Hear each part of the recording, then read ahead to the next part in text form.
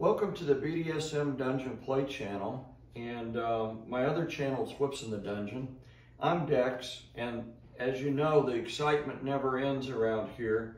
Today, we've got a real special treat for our toy review playlist. We're going to be reviewing some toys from Waterhole Leather. And Waterhole Leather's been around quite a while. The proprietor, Buck, is very much into pony play, and if you know anything about human pony play, all the tack is custom made. And so I don't have any tack to show you, because literally if you were interested in pony play, you would write Buck or call him up and make an appointment to go to his leather shop, and he would take measurements and talk to you about the type and style of tack that you wanted, and then he would make the tack and you would come back for a fitting. He would make adjustments. It's literally all custom stuff. So let me show you some of what he has given me to do the review on. That's his business card. I'll have all the information in the link below. And this is just a real nice suede collar that he's made with a metal heart. And in the back it buckles and it has adjustment. He does collars. I mean, most leather workers do collars and cuffs, of course. This is a little different style collar. It's got 3 D-rings, a locking roller buckle in the back. I love locking roller buckles because you can put a small padlock through them. And the padlock, of course, in the lifestyle signifies ownership. He has done, for me, he does a lot of custom work. So the knife sheaths I'm going to show you are all custom work. For those of you that have followed my channel, you know I like knife play, and I own a lot of knives, and for whatever reason it seems like the modern knife manufacturer sells their knife in a web sheath. And for the people that love leather, the first thing you want to do with that web sheath is throw it away. And so I take the knife to Buck and I drop it off, and he made me this nice little sheath for it, for an old-timer knife. And he put, he tooled some shells or scales on it and painted it green.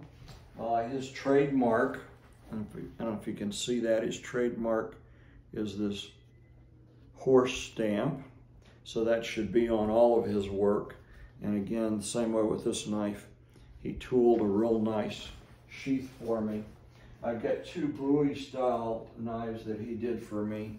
This one in turquoise, the knife came from Albuquerque up in the Santa Fe area. And he did a knife sheath where he tooled a mermaid, hand tooled a mermaid, and then the matching mermaid is on this one. This is simply a K-bar. They're both about the same size knives, but he custom did those sheaths at a very reasonable rate.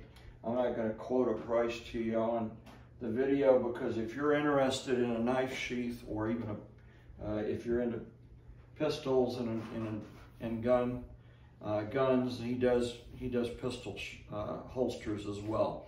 So he sent me, or he gave me 3 floggers to review. This one is purple and black suede.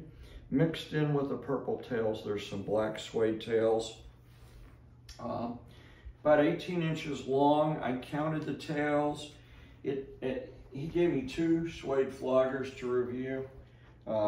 This one, the red one, has slant cut tips, and the purple one has pointed or diamond point tips. I counted the tails in both these floggers. I forget which one was which. One had 45, the other one had 50 tails in it.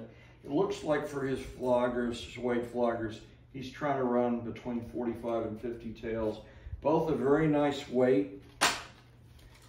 And if you've thrown or played with a suede flogger has a little more bite to it maybe than a top grain flogger would. But real nice weight, real nice handle. The handle on these is pretty close to being balanced. Depending on which way I hold my finger, I got a perfect balance there. So that one is balanced. The red one, I forget, I was playing around with these earlier. The red one is a little bit tail heavy. Maybe it's the one that has the 50 tails in it as opposed to the 45. So it's a little bit tail heavy, but it's very close to being balanced. The other flogger he gave me is really unique. I haven't seen anything like this. I've seen floggers that have done where they had the twisted leather in the tail, but he took two tails, twisted or plaited them together. And then the other thing that's unique about this particular flogger that's designed by him is he glued the tails together and they're stitched. So that double tail being plaited, glued, and stitched is never going to come apart. And the result is this is twice as heavy flogger as one of the other suede ones. So it's going to be very thuddy, very stingy. Okay. And I honestly love this flogger. $150. Wow. $150 for all that leather. Now the other suede floggers are $110. That's still a very good price point for that many tails and that length of flogger. Again, they're all about 18 inches long. But as with any honest review, the counterpart of this flogger is, because these are double thick tails, is a very tail heavy flogger. My recommendation for Buck would be, or if you're going to contact Buck, you could talk to him about this. This wood handle would be very easy to drill, but it's tail heavy. It's not balanced. So if he drilled this handle and put some lead in it to provide a counterweight, then this would be, it wouldn't wear your arm out quite as quickly. Okay, but very nice work. I'm going to show you some of the paddles he's done, and I've got to go quickly because we're running out of time, so I'm going to show you three at once here. This small paddle, the characteristic of it is the handle's actually bigger than the paddle itself. The result is going to be, that's really stingy, but nice pocket paddle. You can stick that in your pocket, pull it out, use it in the dungeon, real easy. That little paddle looks like a spoon. It's called a spoon paddle. And again, it's the same concept. Smaller is going to be stingier. If you look at this, it's very unique work, very detailed work. This was just natural leather before he worked with it. And this black border around the stitching, it's two heavy pieces of leather sewn together. This black border had to be hand dyed. So you've got brown in the middle and a hand-dyed black border around it. This mini rug beater is cord leather on a handle, and is with all of his work. He's got his stamp there so that you know it was Waterhole leather. That's evil. Moodstone said, no way. Now he's got two leather paddles. This is more shaped like a strap, but what is unique about this? Most straps are two pieces of leather sewn together.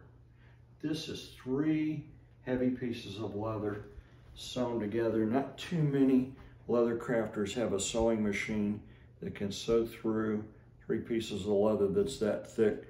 Buck has one of those. That is a really nice leather paddle. And this one he calls a belt strap, simply because it's a piece of leather that's been folded over, sewn back into the handle. And as always, his stuff is quality stitched. It's not going to come out. And this is actually the favorite out of this whole lot. That's the one right there that I would consider adding to my toy bag. After 20 years of being in the lifestyle and in the scene, I got a lot of toys, and so I'm at this point pretty particular. When I buy a piece, it's got to be a piece that I haven't had and a piece that I like, that I would use. And that one I definitely would use. So I'm going to have a conversation with Buck when I take these back to his shop tomorrow. As always, the description, or the link will be down in the description. I'm not going to quote prices on all this stuff because prices change so much in today's current fluctuating environment. But contact Buck if you're interested in any of this, or look on his website at some of the other stuff he makes. And don't forget, if you're into pony play, Buck is the guy to do custom human pony tack. As always, thanks for watching BDSM Dungeon Play.